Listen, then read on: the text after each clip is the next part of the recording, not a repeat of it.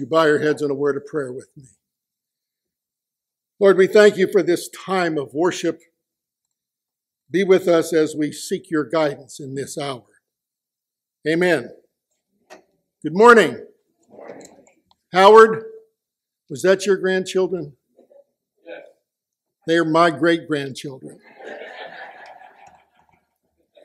Just saying. They did great, didn't they? I want to read a couple of verses of scripture from the book of Luke, the 10th chapter, verses 25 through 37.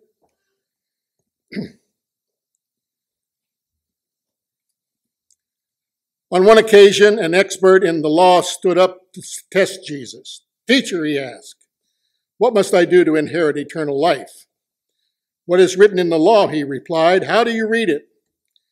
He answered, "Love the Lord your God with all your heart, with all your soul, and with all your strength, and with all your mind, and love your neighbor as yourself." "You have answered correctly," Jesus replied. "Do this and you will live." But he wanted to justify himself, so he asked Jesus, "And who is my neighbor?" In reply, Jesus said, "A man was going down from Jerusalem to Jericho when he fell into the hands of robbers. They stripped him of his clothes, beat him, and went away, leaving him half dead. A priest happened to be going down the same road, and when he saw the man, he passed by on the other side. So too a Levite, when he came to the place and saw him, passed by on the other side. But a Samaritan, as he traveled along where the man was, and when he saw him, he took pity on him. He went to him and bandaged his wounds, pouring on oil and wine. When he put the man on his own donkey, took him to an inn and took care of him. The next day, he took out 2 silver coins and gave them to the innkeeper. 'Look after him,' he said, 'and when I return, I will reimburse you for any extra expense you may have.' Which of these 3 do you think was the neighbor to the man who fell into the hands of robbers?" The expert in the law replied, "The one who had mercy on him." Jesus told him, "Go and do likewise." May the Lord bless those words for this morning. Let me ask you a question. What is something that is essential for human life, is highly contagious, and must not be taken for granted? Any ideas on that? Huh? Love. It's kindness. Love's quote, kindness. You might think that's crazy to say that it's essential for human life and highly contagious, but I think I can back that up a little bit. There was a student asked Margaret Mead, who was an anthropologist back in the 60s, what she considered to be the first sign of civilization in a society. In other words, what separates an uncivilized collection of people from a true civilization? Now, she could have mentioned the first signs of tools, like grinding stones or clay pots that they could carry water and food in. Or she could have mentioned art, like cave paintings and carved statues. Instead, she said the first sign of civilization, in her opinion, was when an ancient skeleton was found with a healed thigh bone. Why was that a sign of civilization? It was Mead's estimation that in a competitive, primitive culture where people had to hunt and they had to escape predators in order to survive each day, the fact that someone set aside their own work in order to care for another person's injury was a sign of civilization. And she went on to say, a broken femur that is healed is evidence that someone has taken time to stay with that person that was hurt, bandaged up the wound, carried the person to safety, and tended to the person through recovery. Helping someone else through difficulty is where civilization starts. That's a great thought as we get into this story that we read this morning. Jesus is one of his most, if not the most famous story in the Bible, the story of the Good Samaritan. Last year, researchers from the University of Sussex in the United Kingdom did a study on the topic of kindness. They studied kindness. They published an online questionnaire and called the kindness test and asked people to respond all over the world and share their attitudes and experiences on the topic of kindness.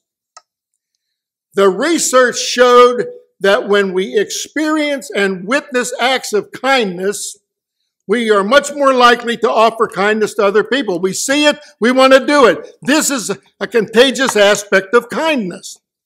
And when we perform an act of kindness, the reward signs or reward system in our brains lights up and gives us pleasure. We feel good, which causes us to look for more opportunities to do kind things. But kindness can cost us. It can cost us. And that's a good point to consider as we look at this story of the Good Samaritan. Now, the story begins on one occasion. An expert in the law stood up to test Jesus. Teacher, he asked, what must I do to inherit eternal life? And Jesus replied, what is written in the law? How do you read it? Have you ever noticed how many times in the Bible Jesus answers a question with a question? There's a book titled Jesus is the Question, and it states that in the Gospels, Jesus asks more questions than he answers. To be precise, Jesus asks 307 questions in the Gospels. He is asked only 183 questions, of which he only answers 3 directly. He only answered 3 questions directly. Now, Jesus was the way, the truth, and the life. He had all the answers in life, yet he asked far more questions than he answered. Why do you suppose that was? Maybe because an answer provides certainty. 2 plus 2 is 4. That's certain. It's no other answer. It's 4. But a question promotes growth. You have to think about it. Which one was more important to Jesus? I think we know the answer. You see, sometimes we get frustrated or disillusioned when we read the Bible or when we pray or when we come to church, and we're not finding the answers to our questions. We do all these things and we still have questions. Our questions aren't answered. We feel like failures. I mean, what am I doing wrong, Lord? What am I doing wrong? I don't get the answer. But notice how often Jesus, who could have easily given us all the answers, asks questions instead. Wrestling with your questions does not make you a spiritual failure. You got questions, you're not a failure. It may be God's greatest tool for forming you into the man or woman that God wants you to be. So let's get back to this expert in the law. He asked Jesus what he must do to inherit eternal life. Jesus in turn asked him what is written in the law. How do you read it? Now the expert in the law answered, love the Lord your God with all your heart and with all your soul and with all your strength and with all your mind. And love your neighbor as yourself. You have answered correctly, Jesus replied. Do this and you will live. So the expert in the law asked a question, and he got an answer. Jesus answered his question, but that's not the end of the conversation. Maybe this expert in the law wanted to expose Jesus, and this has always been my contention. He wanted to show him up. He was a learned man. He was a lawyer. And he's going to show up this country preacher. But maybe this question exposed his own deepest need. Because you see, a person can have all the right answers, have them all, about God and still not know God. So the question this Bible story raises is, would you rather be right or would you rather be right with God? Now, this is a common expression, but it's not a question we ask ourselves enough. Would you rather have all the answers or would you rather have a relationship with a loving God, even if that relationship doesn't have all the answers to your questions? The expert in the law may have been right. He answered the question right, but I think he knew that he wasn't right with God. The next verse reads, but he wanted to justify himself. So he asked Jesus, and who is my neighbor? I'll get him yet. Who is my neighbor? He wanted to prove himself. He wanted to prove himself smarter than this country preacher. Some neuroscientists at the Paris Brain Institute conducted a fascinating study in which they hooked up volunteers to an electrocardiogram. And they measured their heartbeats as they listened to a story being read aloud. And they found that as they listened to the story, their heartbeats synchronized with one another.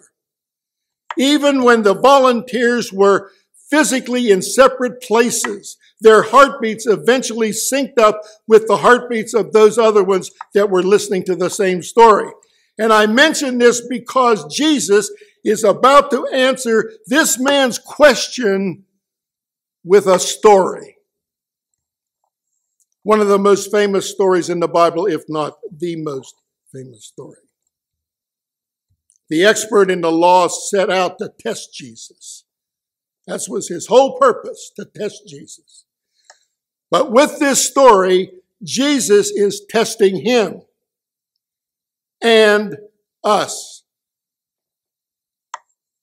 With this story, Jesus is trying to synchronize our heartbeats with the heart of God. Trying to get us in sync with God. Why? Why does he want to do that? Because the more you love God, the more your life will be in sync with God's heart. And what does it mean to look like to love God with everything you have and to love your neighbor as yourself? What's that look like?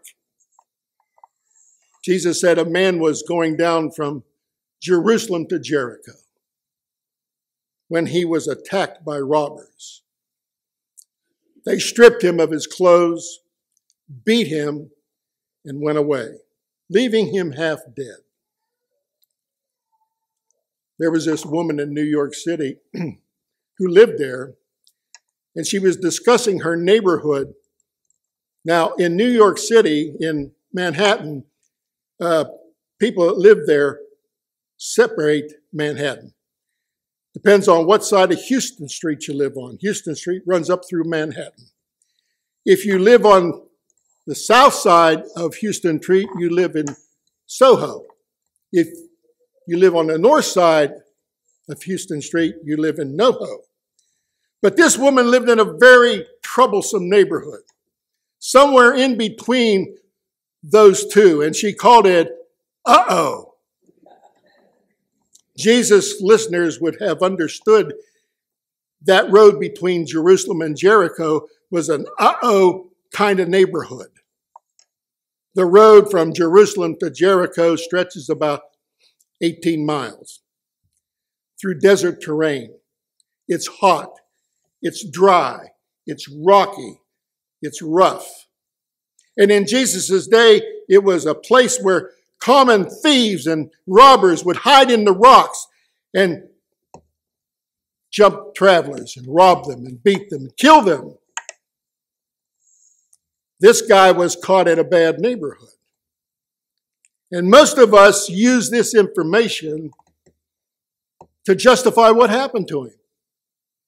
Well, he shouldn't have been there by himself. You know, he shouldn't have gone that time of day. He knows better that maybe he should have had a concealed weapon. But Jesus continues. A priest happened to be going down the same road. And when he saw the man, he passed by on the other side. So too a Levite, when he came to the place and saw him, passed by on the other side. Now let me make this point. The priest and the Levite were going away from Jerusalem. They were going the same way that the guy that got mugged was going. All three of them were going away from Jerusalem. They had been in Jerusalem, and now they were leaving Jerusalem and going down the Jericho road, in all probability to Jericho. Now, this implies that they had just left from serving their religious duties in the temple. Priests and Levites were always going into Jerusalem to serve their religious duties. Had these priests and Levites been going to Jerusalem and they saw this guy and somebody questioned him, well, why didn't you help that guy? He was hurt. They would say, well, I got duties in Jerusalem. I got to be there on time. I can't be late for church. But you see, they had no excuse, none whatsoever. They represented the first half of Jesus' teaching. And that was, love the Lord your God with all your heart and with all your soul and with all your strength and with all your mind. They upheld that, but they failed to do the second. And their failure demonstrates their ignorance of the heart of God. Their hearts were out of sync with the heart of God. And if they loved God more, they would have loved the injured man the way God did. But they didn't. Jesus finishes this story. He said, but a Samaritan, as he traveled, came where the man was. And when he saw him, he took pity on him. Now, considering how Jews in Jesus' day had such contempt for the Samaritans, this sense of compassion on the part of this Samaritan man seems extraordinary. He went to him and bandaged up his wounds. He poured expensive wine and oil on his wounds as a healant. Then he put the man on his own donkey, and he walked to an inn. And he stayed with him. He took care of him through the rest of the day and all that night. The next day, he took out 2 denarii or 2 silver coins and told the innkeeper, look after him, and when I return, I will reimburse you for any extra expense you may have. Now, I assumed that this guy was kind of like a traveling salesman, and he'd been up and down this road a lot, and he probably had stopped at that inn more than once or twice. So he knew the innkeeper, and the innkeeper knew that he was good for his money. And here's 2 denarii. I'll do that. I'll see you on your return trip. But then Jesus asked the expert in the law, which of these 3 do you think was a neighbor to the man who fell into the hands of robbers?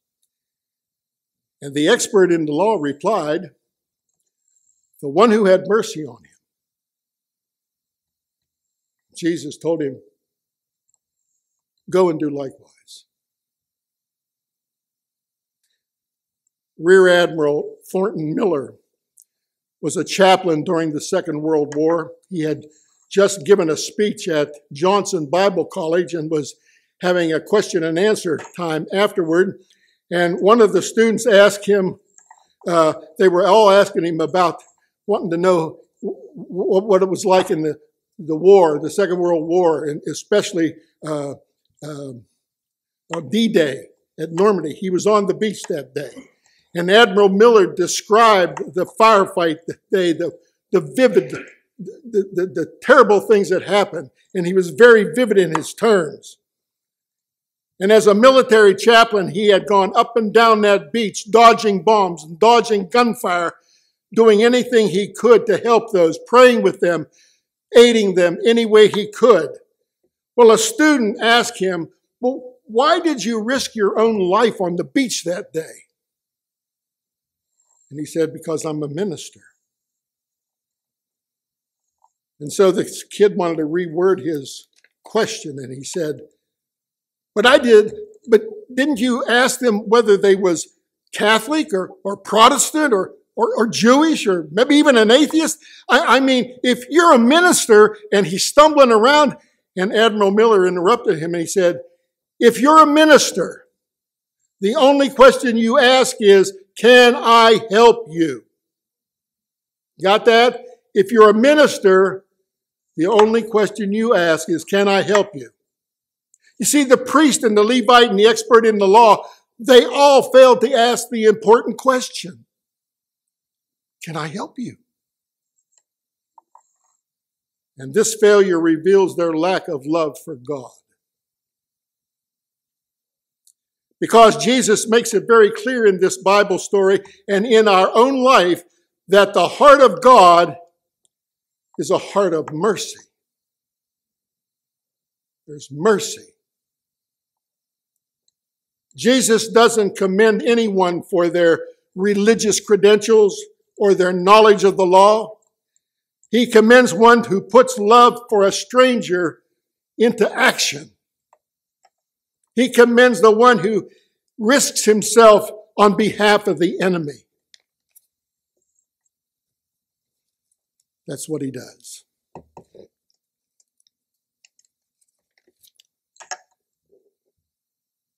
What does John 3:16 and 17, what is considered the most central verses of the Bible, the New Testament, what do they say?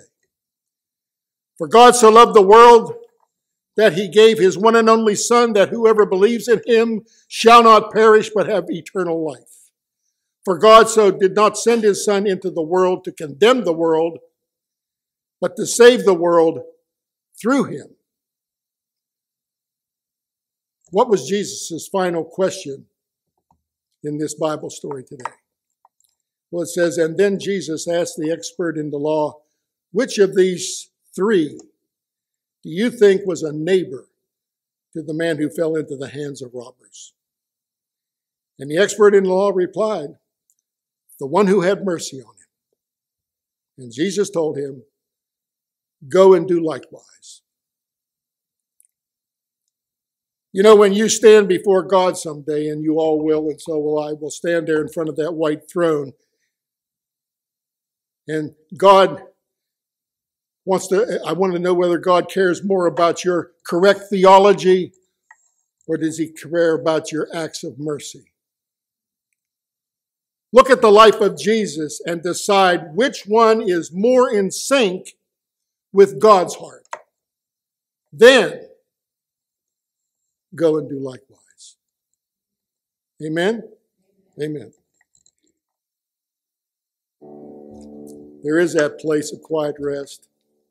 It's near to the heart of God. We all want to be there. But there's things we have to do before we get there. We have to be kind to one another. We have to lend a helping hand. We have to reach out to that person that is in need. We may not know him. We may not really like him. But we need to reach out. He's hurting. And we need to reach out to him in the heart of God. Until we meet again. Amen.